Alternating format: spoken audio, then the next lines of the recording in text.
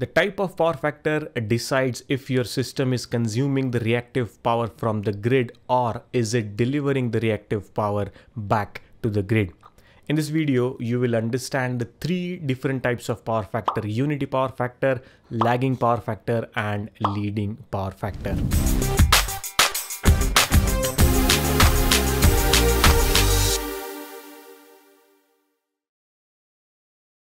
Now, before we go and understand different types of power factor, you know what is the universal language of electrical industry? It's the single line diagram.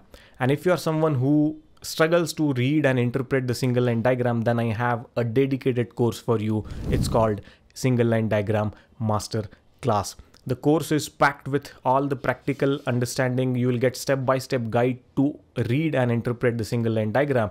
And also in the last module, you will go through a lot of practical examples of actual substation, and you will be reading and interpreting the single line diagram like a pro. The course comes with lifetime validity and it is completely self-paced. You can watch it anytime and anywhere you want. If you want to know more details on this, I'll put a link for it down in the description. You can go and check it out. Now, before we go and understand the different types of power factor, it is very crucial that you understand what do we mean by power factor. I already talked about that in one of my previous dedicated video, where we decoded the concept of a power factor. Now, in brief, power factor is basically tells you that now in the modern system, what you consume is the apparent power, because we have different types of load. We have resistive load, we have inductive load. So what we are consuming is apparent power. And power factor is the measure that tells us out of the total apparent power that you are consuming, how much is the active power, right? That is the significant of understanding power factor. You can go and check out my previous video for more detail on this. But here we will break down the different types of power factor that we have.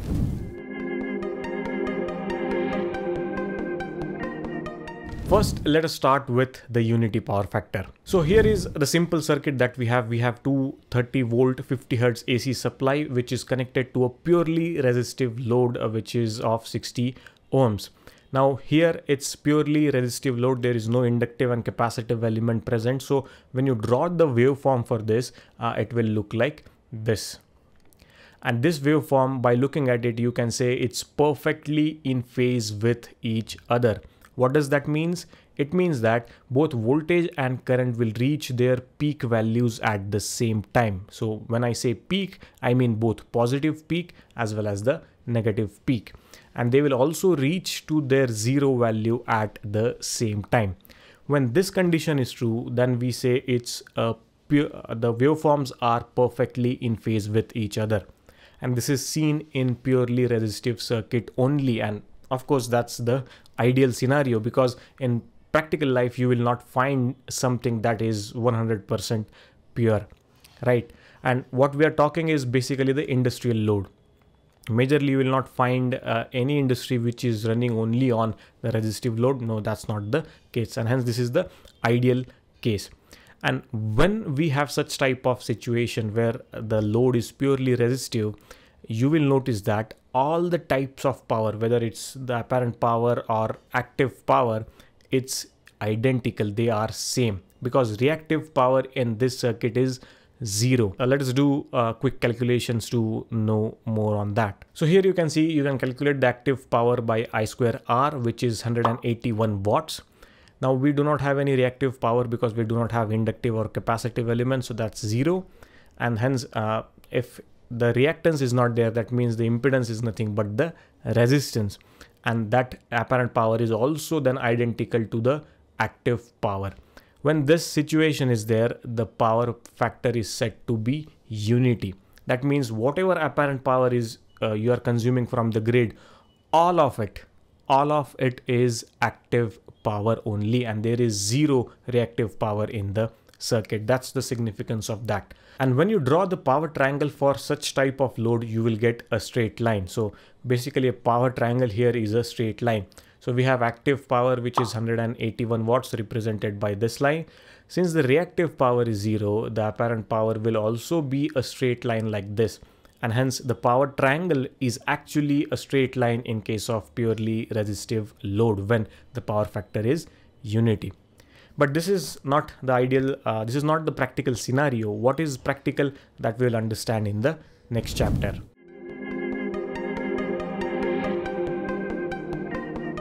Now let's talk about the lagging power factor. This is the most practical type of power factor you will find in most of the industries.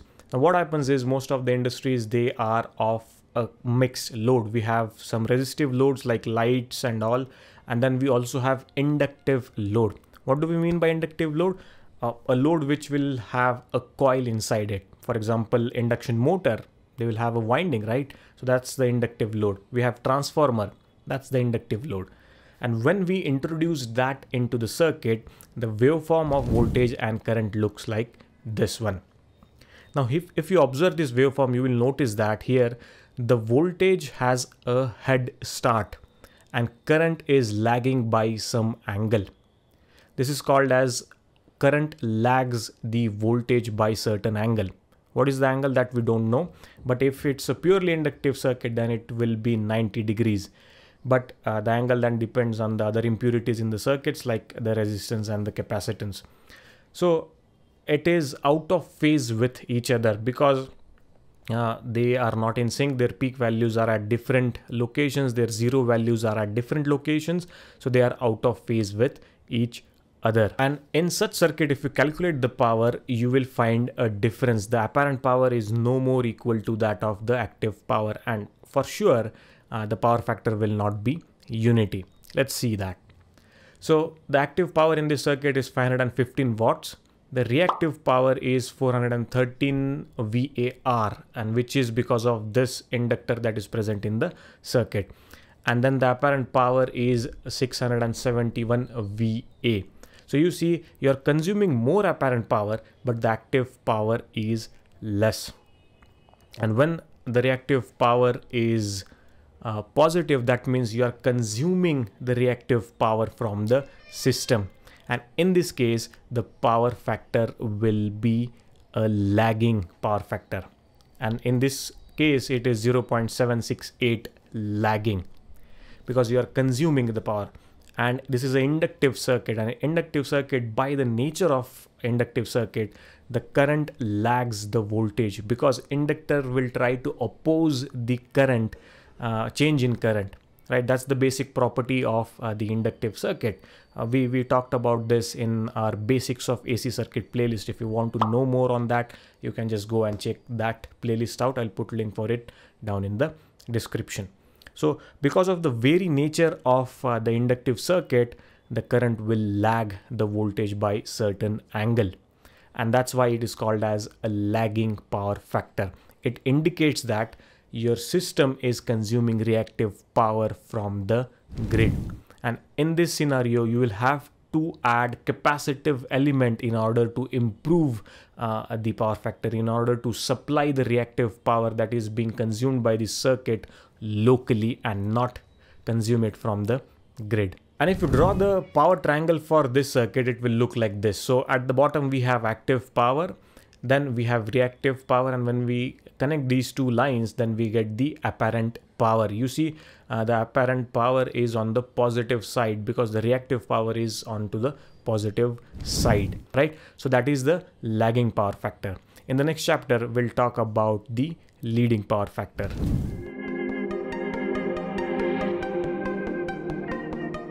So here is our circuit. Again, we have 230 volt 50 hertz supply, we have 50 ohms resistance and 100 microfarad the capacitor. Now here, if you notice the waveform of this system, you will notice that here the current has the head start and voltage is lagging by some angle. Again, if it's purely capacitive circuit, then the angle between voltage and current would be 90 degrees. But there will be impurities, so we don't know what is the angle of this. You will have to calculate that, of course. So it is out of phase by some angle, but this is exactly opposite to that of what we have seen in the inductive circuit. In capacitive, the voltage is lagging behind the current, or in other language, the current is leading the voltage by certain angle, right? And in this scenario, if you calculate the different powers, you will notice that the active power is, let's say, 753 watts. The reactive power is negative 479 VAR, and the apparent power is 892 volt ampere. Now, reactive power, when it's the reading is negative, it means that your system is actually delivering power back to the source, right? That's the meaning. That means your capacitive element is more in your system. And if you calculate the power factor here, it will come as 0.844 leading.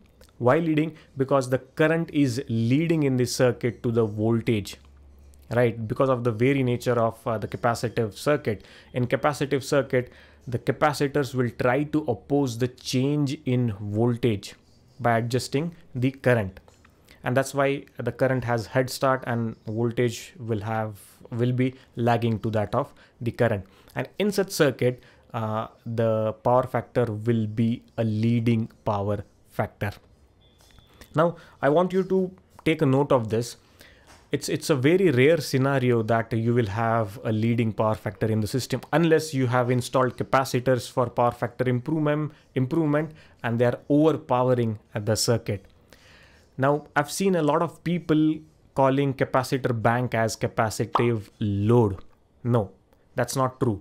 Load is something that consumes the power. That's the basic definition of the load.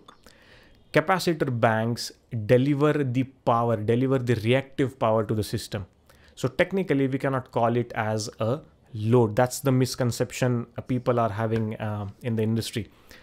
So, but this type of scenario is very rare where you have leading power factor. Can be where you have installed the power factor correction panels with a lot of capacitor bank and they are overpowering the circuit with capacitive element. If this is the case in your circuit, then you will have to install the inductors in the system to balance out the things.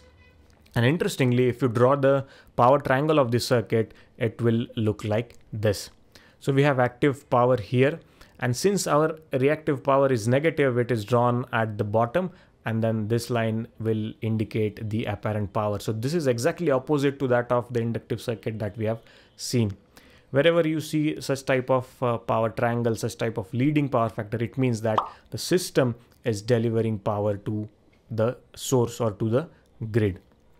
Clear? So that's the difference between the unity power factor, the lagging power factor, and the leading power factor. If you have to quickly summarize this, unity power factor can be seen when the active power is equal to the apparent power, generally seen in the purely resistive circuit, and it's mostly the ideal scenario. You will not find it in the practical case. Second, we talked about the lagging power factor, which is seen in the inductive circuit and which is most commonly the scenario in the industry. And in that case, the current is lagging the voltage, and hence it's called as the lagging power factor. There, the reactive power is positive. That means it is consuming power from the system. Thirdly, we talked about the leading power factor. Now, this is seen in the purely capacitive circuit, where the circuit itself is delivering the power back to the system. In that case, the current is leading the voltage, and that power factor is called as the leading power factor, but it is seen generally. Now, if you wish to learn about how to do the power factor improvement, what are the different ways to do the power factor improvement, the basic principle of improving power factor, you can watch this video. This will give you the complete idea about power factor improvement. So I hope you understood the difference between unity, leading, and lagging power factor. If this video was helpful, then do like the video and do share it with the people you think might be interested in knowing about this. Thank you so much for watching, guys. I'll see you in my next one. But till then, keep watching, keep learning.